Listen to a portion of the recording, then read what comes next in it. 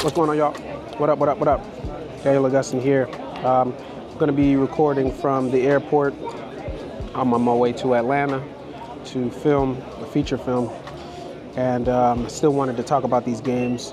Wanted to try to complete these videos, hopefully before I get to the hotel. Because by the time I get there, I'm going to be working on dialogue and whatnot. So I figured I might be able to get this done on the plane. But a few games I really wanted to talk about from week 14. Really crazy week. Very crazy week of football.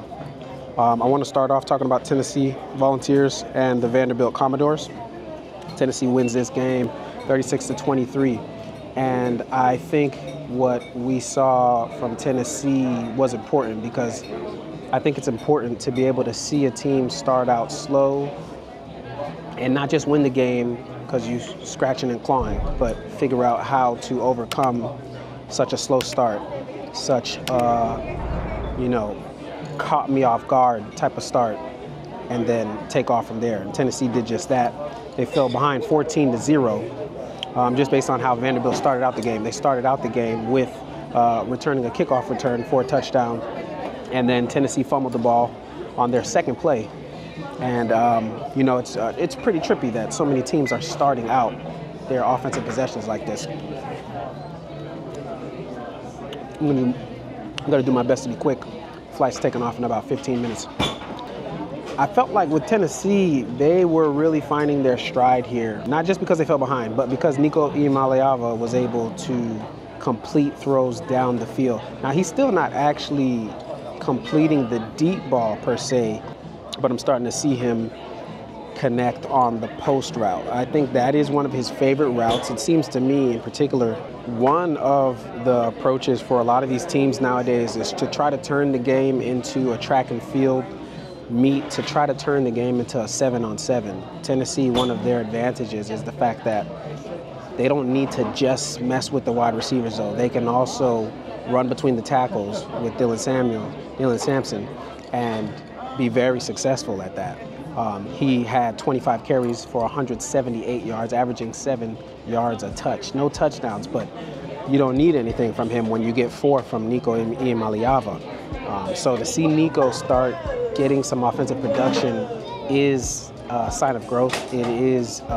It's very important to see moving into this stage where we're going right now, heading into the playoffs. I think this was an important win for Tennessee. Not a lot of people give Vanderbilt any credit whatsoever because they're Vanderbilt and because of their past, but they do play teams very tough.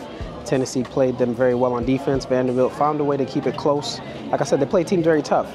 You saw a lot of teams losing towards the last game of the season. A lot of teams, especially when it came to rivalry week, teams that had no business losing were losing. So it's important to see Tennessee not show up and play 4 quarters of bad football. They might have started off slow, first quarter or whatnot, but they absolutely started playing very well, very consistently, and completing quite a few passes. Nico connected with Thornton Jr. just 3 times, but for 118 yards and 2 tutties. I mean, when you're getting that kind of production out of your quarterback, your wide receiver, and your running back, there's going to be quite a flow on the offensive side of the ball. I do still think this Tennessee team is very dangerous. I'm looking forward to seeing what they do when they get to the playoffs because they don't have to go to any SEC title game. They're in the playoffs. They're done. Their regular season is done now. Next week they get to rest, recover, let guys heal up, and then they're going to be heading into the playoffs very soon. So really looking forward to what they do. They'll probably get a home playoff game as well. So very interested to see where Tennessee matches up and with whom. They were ranked 8th. They won their game, so they're probably a slide up to, say, 7th or 6th based on Ohio State losing. And who knows? I mean, Tennessee might end up playing, if they're the 7th seed, say, I think that's what, the 6th seed they might end up playing. Not quite sure off the top of my head right now, but, liable to see something like a Tennessee against Indiana. Tennessee, last week they slated Tennessee versus Georgia, but I think that's going to get a bit more mixed up now because of some of the losses that took place. So great win by Tennessee, very important win. Like I said, nobody wants to start off slow, but being able to be the kind of team that can start off slow, overcome how you started, really put your stamp on the game and win convincingly. Very important to get that kind of win so you can build that kind of confidence for your team and for your quarterback.